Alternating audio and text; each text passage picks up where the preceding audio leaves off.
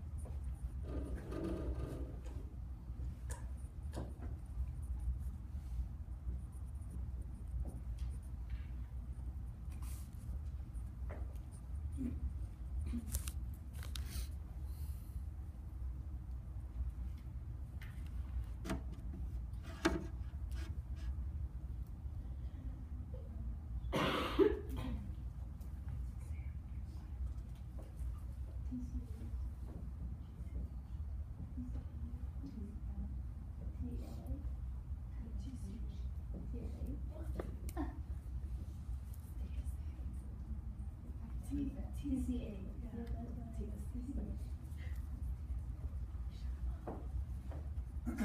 Okay, are you starting to see a pattern here? This was the pattern that we derived from looking at the diagrams last week.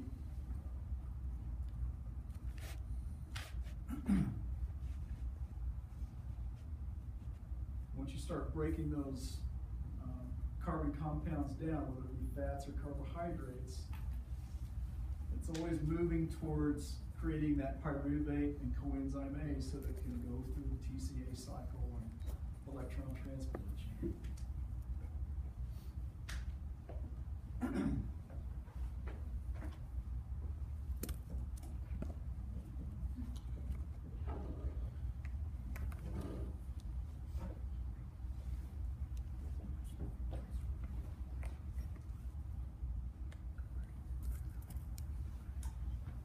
So we should see a similar thing coming out of proteins, and we do.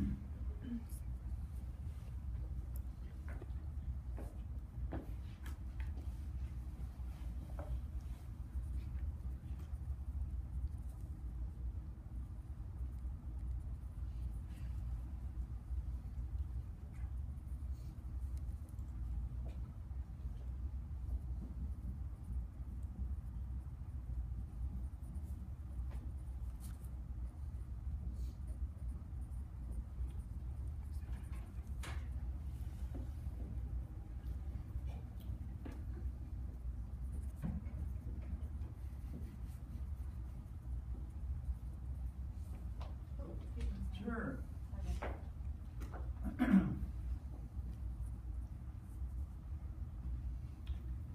So the same pattern, broken down into smaller molecules that then are converted to pyruvate and or coenzyme A, go back to the TCA cycle, electron transport chain,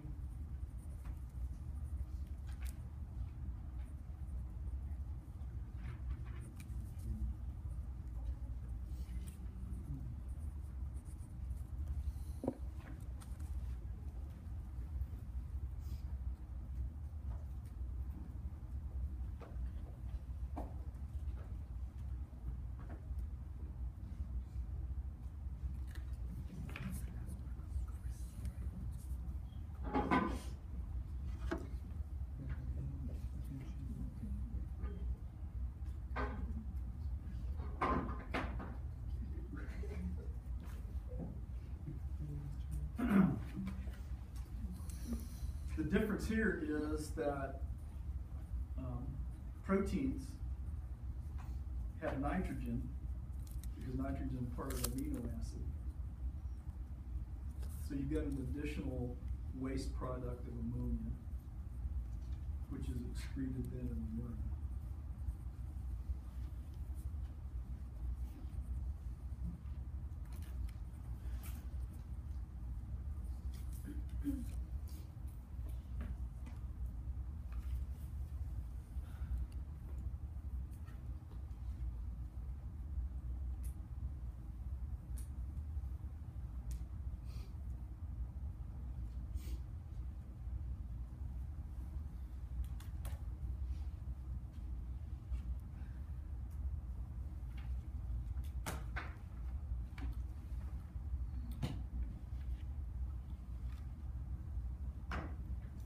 Okay?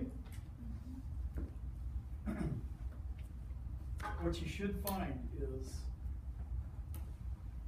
when you build this, it actually guides your descriptors here. And just keep in mind that everything works its way back to being converted to pyruvate and coenzyme A so that it can go through the TCA cycle and electron transport chain. Commonality there.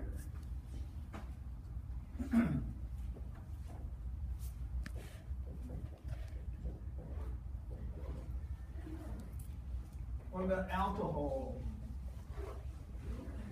What about it? It's bad for your liver.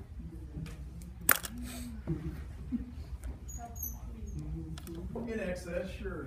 I have a question. Yes. What's that portion?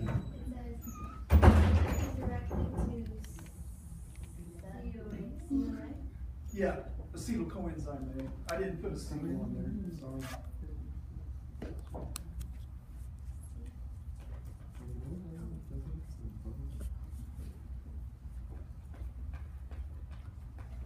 Yes, alcohol.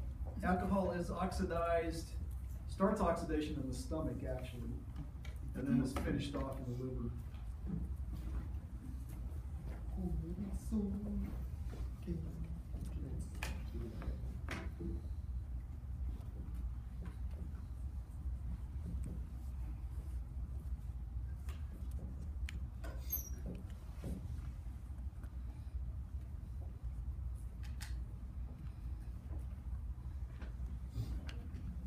Did you guys in physiology, has everybody had physiology? Maybe I'm making the wrong assumption. No? Okay. All right.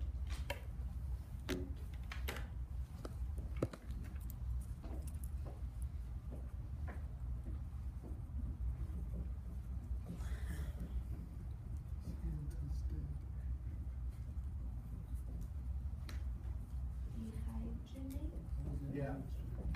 This is the enzyme that breaks down the alcohol. This is alcohol dehydrogenase.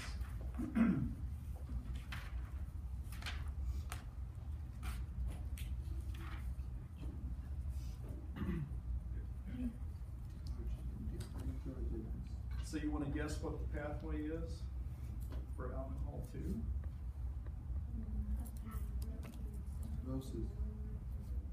Yeah, and then what's the chemical pathway?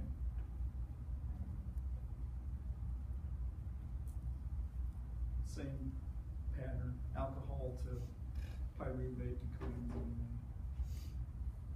A, acetylcoenzyme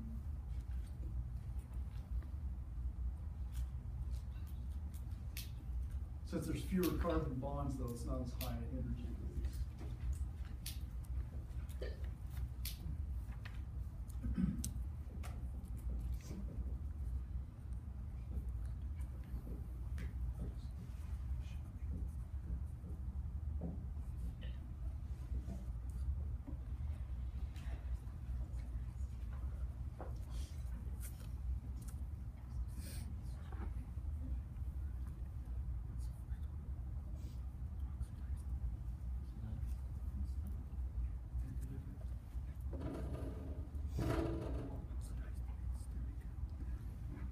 Are we good?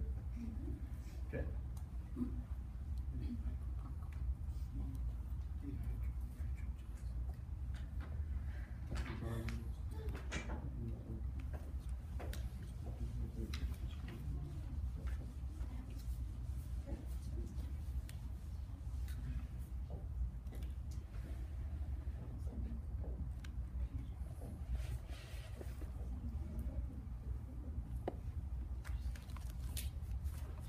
right, energy storage.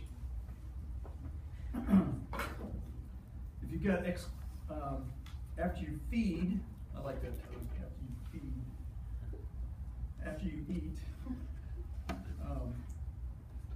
you'll have excess nutrients available. So excess glucose.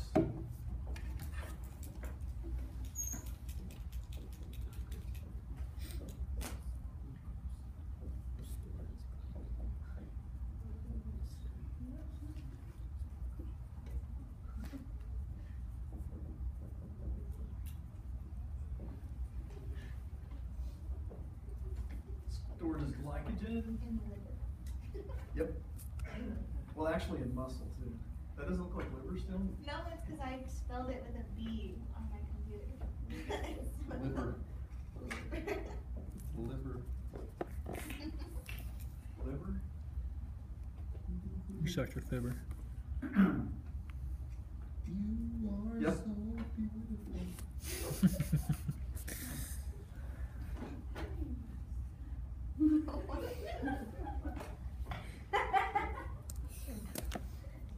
To me. You got it.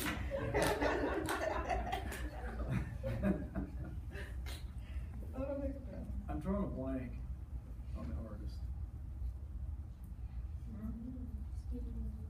No, What? close though.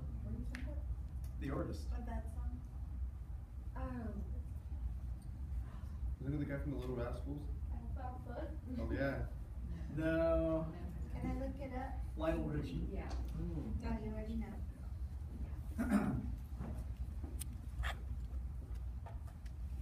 Now I lost my thought process. What was next? Fats were next, right? Fats, yeah.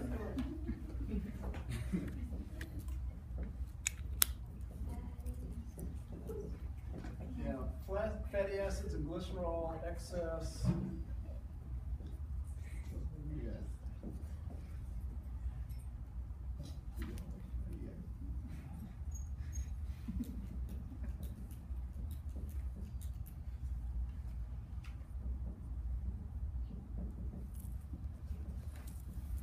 What does that say? Start as fat? Yeah, stored as fat. Oh, store. Stored as fat. Also known as lipids, also known as triglycerides. I'm just, So can we just fat is okay. say that it's stored in the liver, muscle, and adipose tissue? Fat, For this, yeah, adiposes will be fine.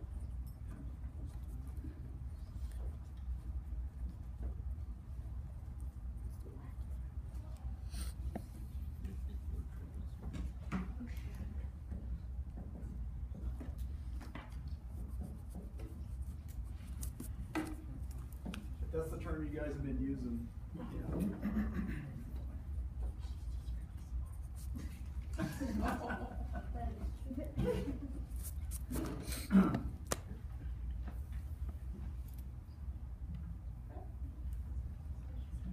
What about proteins? Proteins are a little different in this case.